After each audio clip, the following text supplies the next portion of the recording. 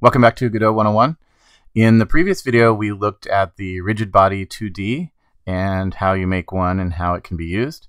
And in this video, we're going to look a little deeper in how you work with it and make it behave the way you want it to. All right, let's get started.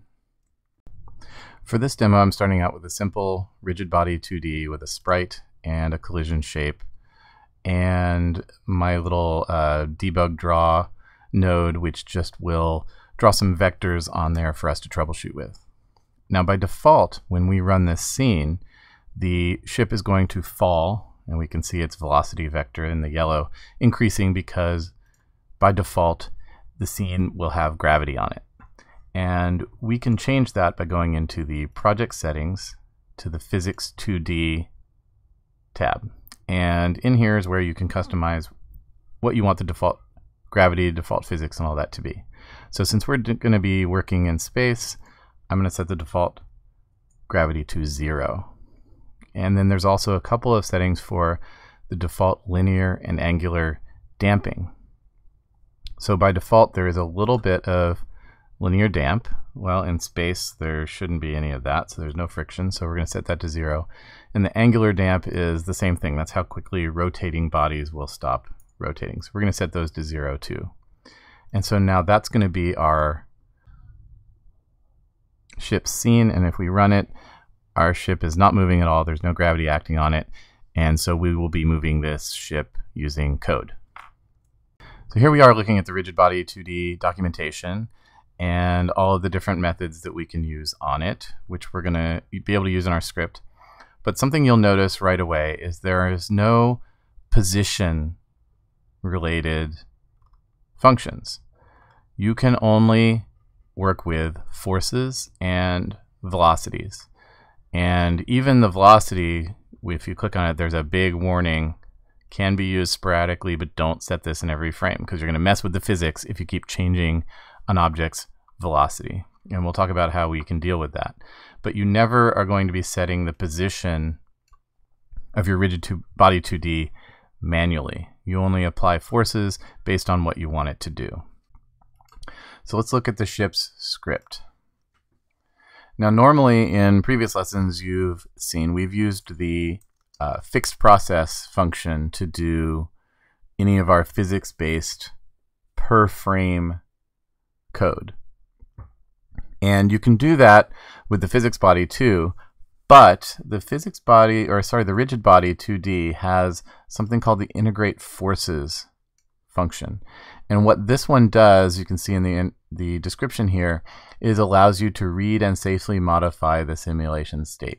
So if you're going to make changes to the forces and movement of the rigid body, you want to do it in this part of the loop, not in the fixed process. So that's what we're going to do. We're going to use the integrate forces function. And in here, we're going to check to see if you have the up arrow key pressed, and if you do, we're going to apply a force to the body. So the first thing we're going to do is we're going to define our thrust. And thrust is going to be a vector pointing in the direction that we want our ship to move. So we're going to make that, I'm going to make this small to start with so we can see it acting. So this is going to be a vector pointing downwards. And then if we're pressing the key, is action pressed, UI up, then we want to set the applied force to the thrust. And if we're not, then we set the applied force to nothing. All right, so only while we're holding down are we going to apply thrust. So if we run this, so I'm going to turn on the debug code here so you can see, you're going to see a red vector that's the applied force, and you're going to see a yellow vector that's our velocity. And so see if I tap it, whenever I tap it, we're applying force, and our velocity is getting longer and longer as we go. Let's look at that one more time. If I just tap it briefly, see my velocity is low. I have no applied forces right now. So with no applied forces, the body just keeps moving at a constant speed. But if I apply some more force, I will speed up. So that's our engine thrusting. But now we want to be able to rotate. And rotating means we need to apply torque to the body. Here's how we do that. So we set a value for what our torque quantity is, and then we're just getting whether we have the right or left arrow down. So it's going to give us a 1, a 0, or a -1, and we just multiply that by the torque and set it on the body. Now what this is going to do is if I hold down the right arrow key, I'm going to rotate to the right. And when I let go of the key, I'm going to keep rotating because I've applied that torque to it. And if I keep holding it down, it's going to apply more and more and more. And I have to apply in the opposite direction to slow it down or go the other way. So something we could do is use the damping to slow it back to 0. So if we go to the ship here, a body can have an override on the damping that the space has in it. So remember, we set the default damping to 0. So this space that we're in has 0 angular damp, but we can add it to our ship here. And let's set that to 5. Okay. And now what you'll see is that when we apply the torque and let go, it's going to stop again. But now it's rotating really slow because I'm holding the arrow key down now, and now that damping is canceling out a lot of the torque. So that means we need to increase our torque amount.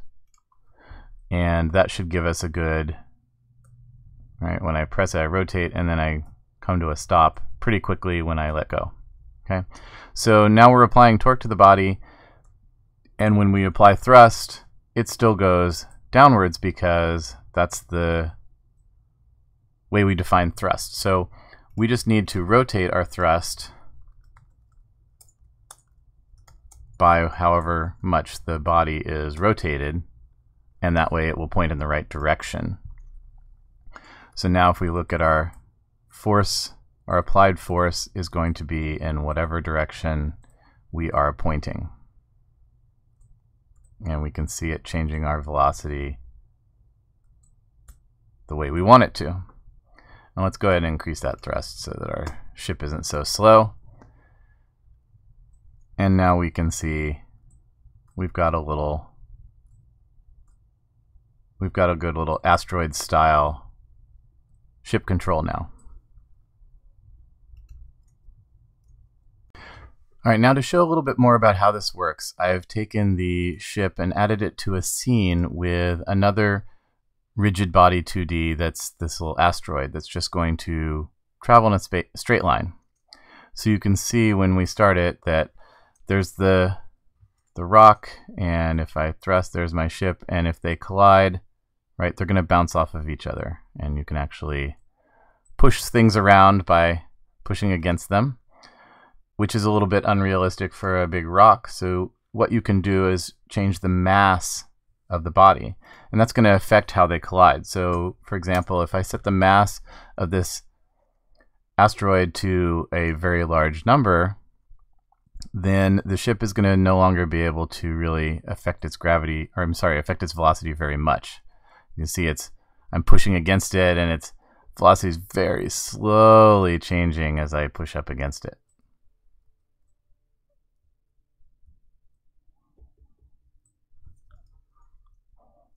Okay, and another thing you can do is I've added a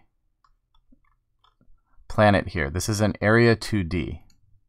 Okay, and what Area 2Ds allow you to do is override inside of their area any of the global physics properties.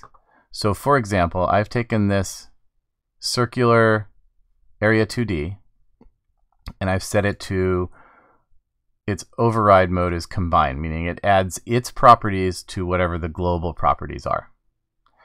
And I've said I want gravity to be a point, so it's going to make gravity point to the center of the area. And then I've set a value for what I want gravity to be, a strength. Okay. And what that means is when the ship enters this area, it's going to feel the pull of gravity towards the center of that area. So if we thrust over in that direction, you will see that gravity will grab a hold of us and pull us towards that object. But then I can thrust away, and I just thrust away from it, right? I just got away without any kind of escape velocity or anything, because what's happening is we're ignoring that gravity when we apply our force, right? Our applied force is just the thrust of our engine, and it's removing the gravity. And so we want the gravity to still apply. And to do that, we need to use the physics state. So when we use integrate forces, we get the body's state. And if you look at that, that's got a lot of information about all the current state of the body. And the one we are interested in is, what's the total gravity vector that is currently being applied to the body? So if we go over here, we just want to add state.get total gravity to our thrust. And we also want to add that to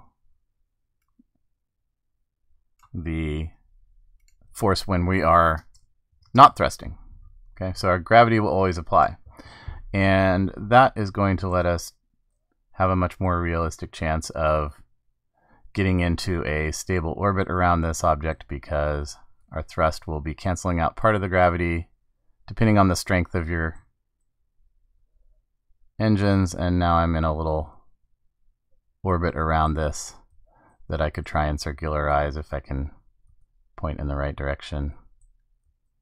There we go. Okay, so now I'm in a little orbit around the planet. And if I thrust hard enough, I can maybe cancel out part of the gravity, but depending on how you slingshot out, you can get outside of that area. And so it's up to you to set how big you want your area to be, how far out you want the gravity to reach. This is not going to be a full-on, orbital simulation. You'd have to do some more calculations for that, but it's pretty good and does illustrate how you can use areas to override the physics state of the rest of the space.